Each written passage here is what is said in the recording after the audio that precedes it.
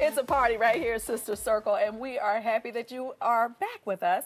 Join with us is Danielle Canada. She is the associate editor of Bossip, and she's here to spill all of the Hollywood tea. Yes. I just love spending time with you, girl, because I know I'm hearing something that I didn't know. Absolutely, absolutely. Thank you for having me, as always. Well, let's just move right on down to the Met Gala. Yes, yes. So I hear Letitia Wright had a video that captured everyone's attention. It was quite magical. Yes, Letitia Wright of Black Panther fame. She had this beautiful Black excellence video. It had Chadwick Boseman, it had Donald Glover in there, and it also had Daniel Kaluuya. And it was just having fun at the Met Gala. And also in the video was John Boyega. And what makes him really special is that they went to acting school together in London, and they used to fantasize about their success. So now they're here at the Met Gala having fun together, and it was really awesome. That? Yeah. I mean, just Black opulence. Yes, Black opulence, Black excellence abound. Yes, I live. Speaking of excellence, let's talk a little bit about Tiffany Haddish. We've been hearing a lot about her over the last couple of months. Yes, yes. So Tiffany Haddish was at the Met Gala as well, and she was telling reporters that she hoped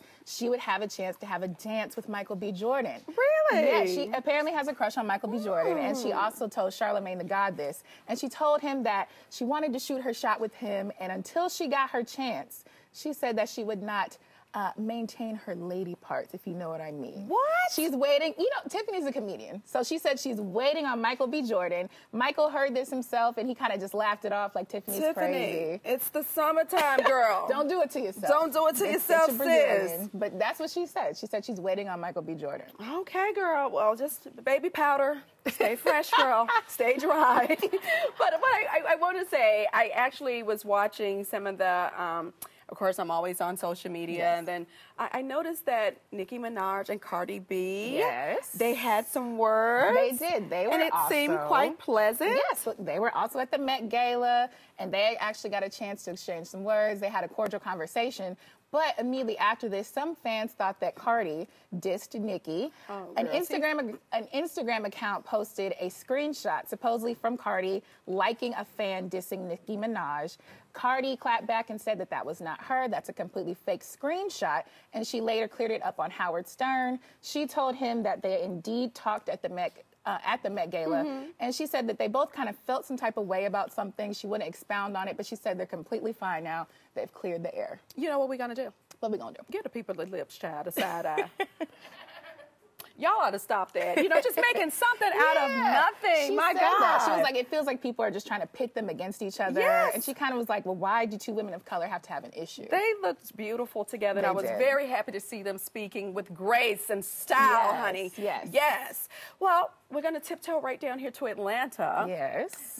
My good girlfriend, Miss Phaedra Parks, honey. Yes. The people are saying that it's rumored she may be returning to the Real Housewives of Atlanta. There is a big rumor that Phaedra's coming back. And the reason for this is that Phaedra was recently spotted out with Portia Williams. You know, they're freaking frack. And they broke up kind of after season 9, at the season 9 reunion. Yeah. But they were spotted at a mutual friend's skating party. Yeah. And they posed for pictures together. So people were like, oh, is freaking frack back? Are they coming back to the Real Housewives? You know, there's room for Phaedra now. Well, there is. There's a lot of room. Because Kim Zolciak is gone. Yeah. Sheree Whitfield is gone. So there's some space. And it's clear they kind of need her back. You know what? I feel that there's a missing gap for sure. But I'll tell you, let's just hold on for just a second. We're going to return because we have a little bit more tea we want to spill with Danielle Canada when we come right back about Basketball Wives.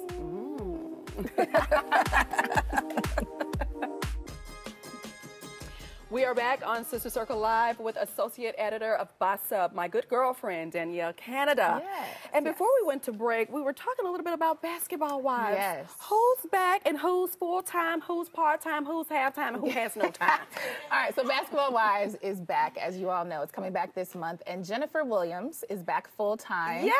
She is joining Jackie Christie, Malaysia Pargo, Evelyn Lozada, her ex-best friend.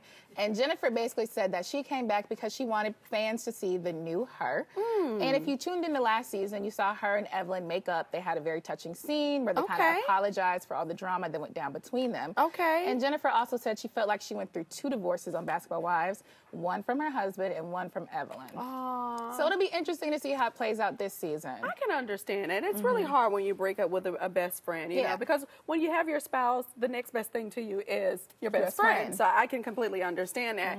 But I wanted to talk a little bit about Fabulous and Emily. I mean, the last time you were here, we reported that there was some bit of bad allegations were out there that he had knocked out several of her teeth, and you know, TMZ also reported and actually had a clip of the argument on the property. And they were seen out seeming very charming. Yes, so at first, Fabulous and Emily B were first spotted together at Coachella, and fans took video of that, and they were like, are they back together? Now it definitely looks like they're back together. They were spotted at a barbecue, posing, taking pictures, looking very happy together.